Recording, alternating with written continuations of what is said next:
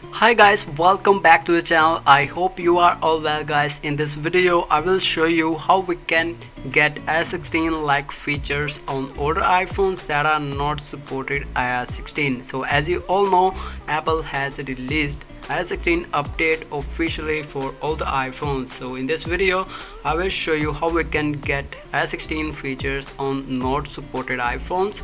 So this is a genuine method and you can really use this method to install these kinds of iOS 16 features on the older iPhones. So guys, currently I'm using the iPhone 5s here. You can check here, this is not iPhone SE, this is iPhone 5s. So firstly let me show you the software version that I am using on the iPhone 5s. You can see the software version is 12.5.5 and the model name is iPhone 5s. So firstly, as you can see, I'm using the iOS 16 like blurry home screen wallpaper on this iPhone 5s. So if you really want to make your iPhone 5s or iPhone 6 or iPhone 7 just like the iOS 16, this video will be very helpful for you. So make sure follow complete steps in this video.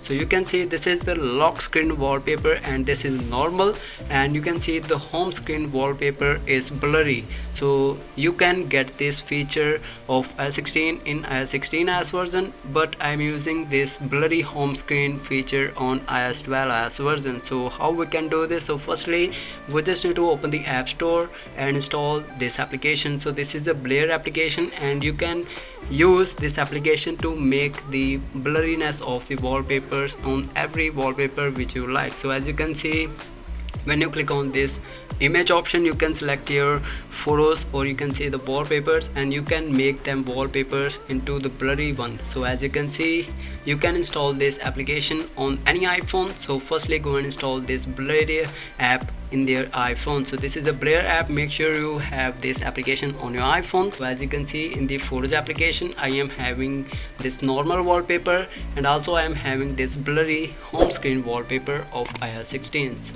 make sure you must have this application on your iPhone if you want to get this iOS 16 feature on your older iPhone. So now I will show you how we can get the iOS 16 like widgets on the older iPhone. So in this method we just need to jailbreak the iPhone. So if you want to get these types of widgets on older iPhone, so firstly go and jailbreak your iPhone. So after jailbreaking your iPhone, go and install the Cydia app. So after installing this app, we just need to open just like this one. So now you can check here, the Cydia app is open here successfully. So we just need to click on this search icon and search here the tweak HS widget. So we just need to go for this one, tweak. This is the HS widgets.